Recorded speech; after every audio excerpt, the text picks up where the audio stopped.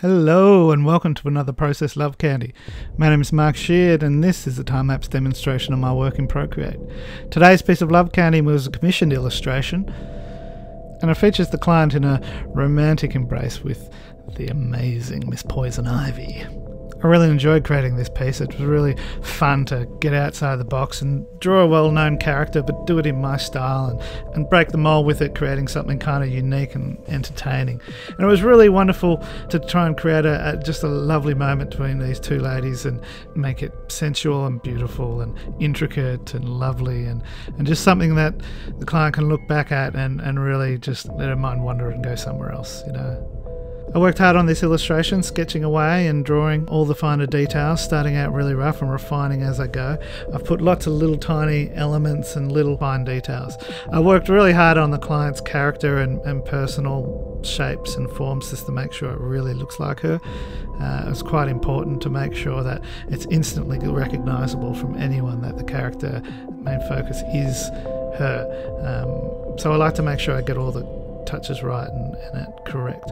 And I worked alongside my client throughout it, sending her roughs and earlier designs just to make sure that she was really happy with this piece. It was really fun to illustrate Poison Ivy, especially in this bombshell style. You know, I love everything pin-up and vintage fashion, so it was really cool to get those victory rolls happening and the hairstyle and brassiere and all the elements that go into that old school fashion pin-up look. Working hard on the pose here for the client. Getting that hand just wasn't working for me. It wasn't giving me the feeling that I was after, so I had to keep on adjusting it.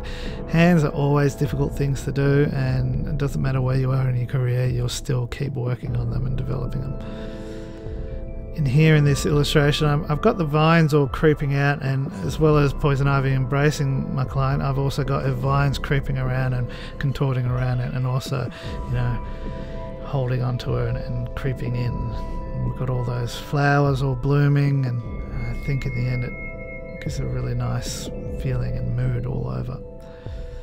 I've added a few petals raining down from the sky just to give it that fantasy feel, and then I've also tried to make sure all the heavy details in the bottom left, and once again the main overall composition of this piece is to have all the detail in the bottom left with a strong diagonal crossbeam throughout the illustration, leaving enough air and room for the main characters' faces in the top right to be elevated and to be very clear and readable.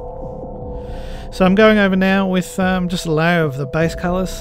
Okay, I always start with this process and just lay down all my flat colours, and then with a clipping mask above I'll start to add in details like texture, shadows and highlights. So first on this one I've gone with all the textures and stuff and getting a little bit of shape and variety in those as I go.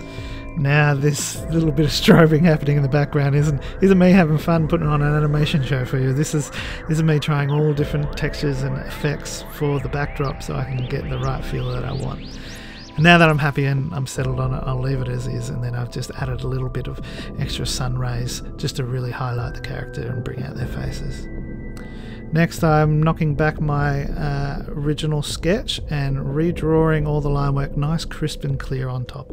I want this piece to be very high quality and top notch, so I'm really putting in the extra effort in the line work just to make sure it's perfect on this one. So all the colour on the line work is a darker tone of the shape that it's in.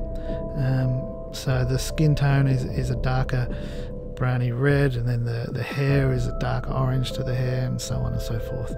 Although when I've gone for the flowers here, I've gone for a lighter colour rather than darker colour, and this is to make them seem a little bit more translucent. So generally as a rule when I'm doing this colour process I'd be doing darker line work on the base, but then if it's like glass and water I would be going for a lighter one, things that are more shiny. And then that makes them pop out a little bit more and gives a difference to the rest of the character. Time now to start doing my shadows, so I'm just laying down quick with a hard edge brush here and just putting all my shadows down. Never use black, it's always like a dark brown, dark red, and it tries to avoid it getting too muddy.